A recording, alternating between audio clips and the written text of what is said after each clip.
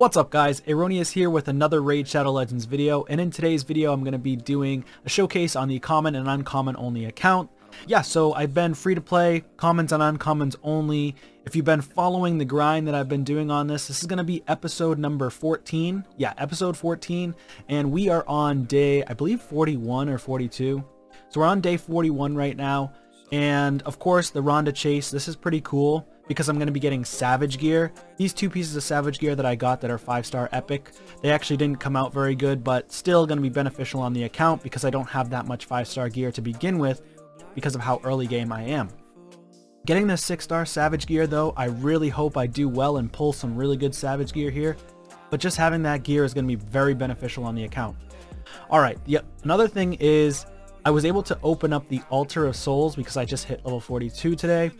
And the issue with the Altar of Souls is you can't awaken commons and uncommons. So that kind of stinks. I wish you could awaken you can awaken epics, but you can't awaken commons and uncommons. You can also awaken rares. Now I also wish that for the Guardian Vault, I wish they threw in commons and uncommons here too. That's just me. I mean, if you can empower everybody else in the game, why can't you empower commons and uncommons? It's not like they're insanely powerful or overpowered in any means. The only person who's really powerful probably is going to be 3 people. Armiger, Sniper, and Shield Guard. Other than that, other champions on commons and uncommons aren't ridiculously overpowered by any means.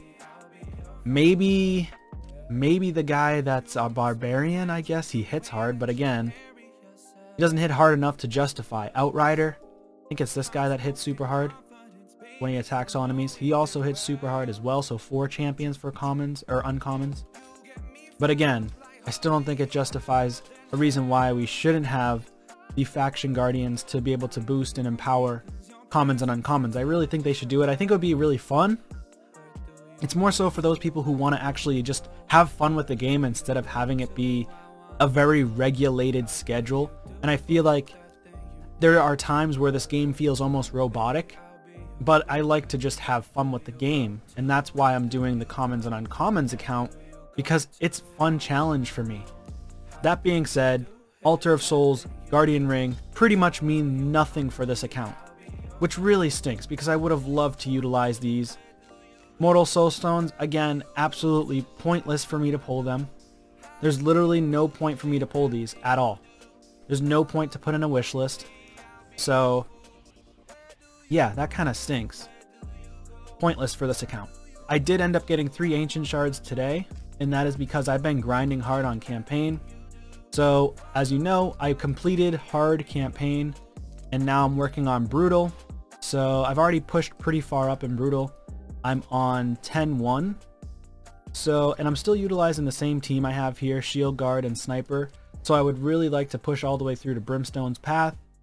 I do need to get some more lifesteal gear, so I'll probably farm for some 5-star boots with speed, 4 and 5-star boots for speed, lifesteal, and then I'll probably farm a little bit of the Deadlands for this destroy gear, because I want 5-star speed boots from here as well. And then eventually when I get further and further, I wouldn't mind getting the counterattack gear 6-star or 5-star speed boots as well. But as I push on and progress, when I get into Nightmare, this is where all the 6-star speed gear is going to come along.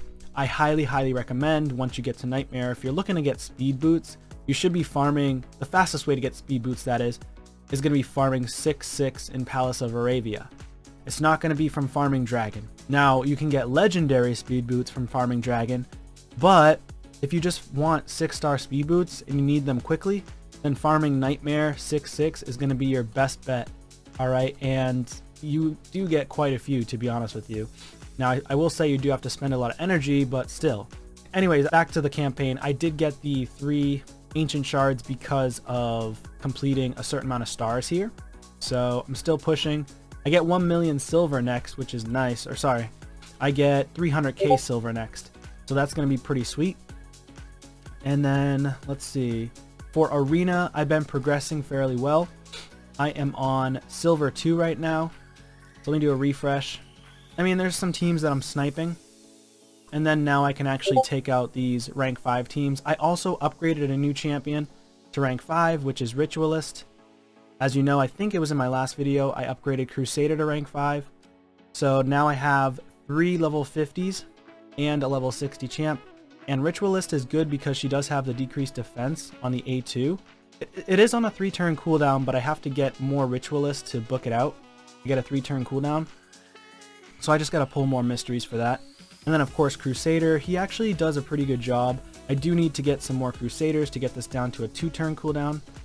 And then that's just more damage. Actually, I kind of want to see, is there any Crusaders that I've pulled? Yes, I do have one here. And here's the books that I have. I have used quite a few books though on my uncommon champions, I will say. I've been using a lot of the rare books. I haven't really, I think I used 1 or 2 of the epic books too, but I haven't utilized any legendary books on my champions. So yeah, so I have been utilizing these books. I haven't just been saving them all up. Because honestly, even though I'm pulling mystery shards, doesn't necessarily mean I'm going to get the champions that I want or need to book up their skills. So his skills are almost done. Once I get them done, it's going to be a 2-turn cooldown on that ally attack, which is super beneficial. Let me go ahead. We don't really have a 2 times 10 times going on, whatever. But I'm just going to go ahead and pop these shards for you. Just get it out of the way. Hoping to get an epic or 2. But if not, no big deal. Getting rares is fine too. I do need food because I'm trying to create another 4-star and 5-star champion. That'd be nice. So 3 rares, it's okay. No big deal. So I'm going to make sure I work on them in the campaign, get their levels up. Another thing that came up too is Doom Tower. So Doom Tower, I was able to complete stage 1 or floor 1. This is the team that I utilized, took 33 turns, and maybe, I don't know if I can beat floor 2. I think that's a 2-star chicken, maybe a 3-star chicken, which is very, very helpful on this account if I can beat it. Let's see if I can beat this. I don't know if I'm going to be able to beat it, but we'll try it out either way. We're negative affinity, so we're probably going to lose. Let's try to... Oh, nice. We landed that, which is nice. Let's go after this Chancellor Yasmin. And let's do heavy hitting ability. Okay. These guys hit hard, so yeah, that's why we lose. Plus, of course, you got Manaya healing up. Oof. Ooh, man. Yeah, we're definitely getting smacked. So we can beat stage 1. I guess that's better than nothing. Stage 1 gave me 100 energy, which is very helpful. So I got to utilize that energy. I've been kind of just farming Dragon and Ice Golem. And another thing is I'm looking forward to getting more Relentless gear because I farmed a lot of Ice Golem. So I'm going to be getting more 6-star Relentless gear. I am just stacking up. It was me versus Diesel. And sorry Diesel, I guess I came up top. And I only farmed for 2 days straight. I didn't use like RSL help or anything. I just farmed throughout the day, yesterday on the weekend, and on Saturday as well. So yeah, 23 more minutes and then we get some 6-star Relentless gear. So that's going to be helpful. And then we got the Classic Arena Tournament. Check it out. Here's some more Relentless gear, except 5-star. I am stacking up Relentless gear on this account. I hope I get good Relentless gear. But check it out. Arena.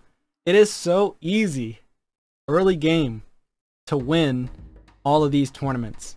Like, if you play it consistently, the game, you can win tournaments left and right like it's nothing. But if you don't play consistently, and you say you just play every other day or every few days, then yeah, you're never going to win a tournament. And it gets harder and harder as you progress in the game, I will say. And I've lost quite a few tournaments, but again, you got to push hard in the beginning of the game so you can get all the best gear possible. As you get to late game, end game, it becomes very difficult to win tournaments like you used to be able to. On my end game or late to end game free-to-play account, my main account, it's challenging for me to win tournaments, and I have to go for the Ice Golem tournament because nobody really pushes on the Ice Golem tournament. So this is the best time to be farming for Relentless gear. Ice Golem, Classic Arena, and then Fire Knight if you could do it too, but of course it really depends on your champions, your gear, how fast you can farm it, things like that. Whereas not many people at my stage, my level, can farm Fire Knight very well. Now because I was focusing on Arena and Ice Golem, I don't know if I'm going to get first, second, or third place or not. I feel like I could get top 5 here, but I don't know for sure, because I would at least get 4 5-star Relentless pieces that are rare, and an Ancient Shard, which is really nice. These are good rewards. But mainly, I really like to get the silver here, and then the gems. That's going to be very beneficial for anybody's account. This book means nothing to me, honestly, unless I wanted to throw it into a common, uncommon champion, which it's not even worth it. But it's honestly a waste. Plus, I think that when you're in Clan vs. Clan and you throw a legendary or an epic book into a lower rank champion, you actually get less points. So it's not worth it, especially during Clan vs. Clan. Another thing to note is that don't pick up your Ronda Rousey until the Clan vs. Clan starts, okay? So if you're coming up to your reset for the day, into the next day, you might as well just play up until the reset's about to happen, shut off, wind down, pick it up once the Clan vs. Clan begins. That's my suggestion. If not, then you cannot open this. Once you open the Ronda Chase, you've collected her. So if you just stay logged in the entire time until Clan vs. Clan, that's fine, but you can't go in here and click on this, or else it's going to be a collected champion before the Clan vs. Clan starts. So keep that in mind. What else have I been doing? Not too much else. I'll go ahead and show you the champions I have in my tavern. I have been farming a lot of Arena, but not too crazy. So here's the champions I have right now. I do have 3 rank 5s, and I'm working on more rank 5s, and I'm trying to get 1 more rank 6. And the next person that I'm going to bring to rank 6 is definitely going to be Shield Guard. And then after that, I'm going to bring up Crusader, and then I'm going to bring up Ritualist, and then I want to get Outlaw Monk to rank 5 as well, and Brute to rank 5 as well. Of course, Armiger I definitely want to bring up to rank 5 too, and Satyr, because Satyr is going to be for Fire Knight because he has the quad hit on the A2, and I have been building a secondary Satyr, so I got him up to level 30, and I want to get him also to rank 4 or 5 because that's going to help me tremendously in dungeon for Fire Knight. Let's showcase to you where my dungeons are right now. So Minotaurs I can get to level 10. I think I could push a level stage 11 as well. Just haven't done it yet. Ice Golem I can only do to 10. Stage 11 is very difficult because of affinity. I do have a lot of blue champions, and I have 1 green champion, but it's only Shield Guard. The issue is I have to get through the waves too, because the waves are also going to be force affinity. So got to be careful with that. So right now I can only do stage 10. For spiders, spiders very difficult. I just was able to complete stage 8, so now I can work on getting banners.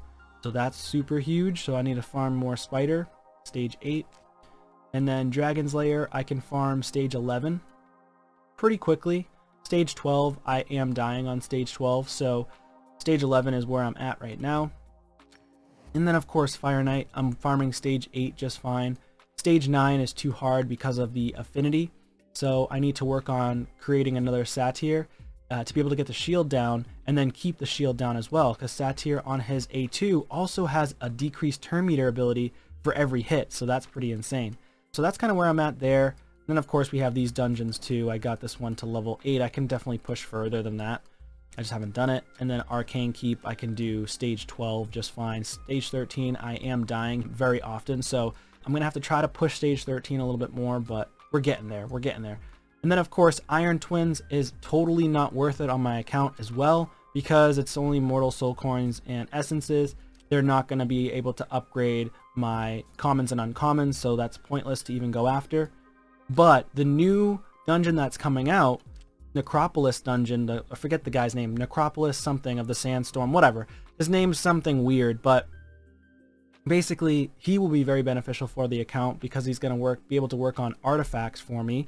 So it would be very important for me to farm that so my champion's artifacts get stronger.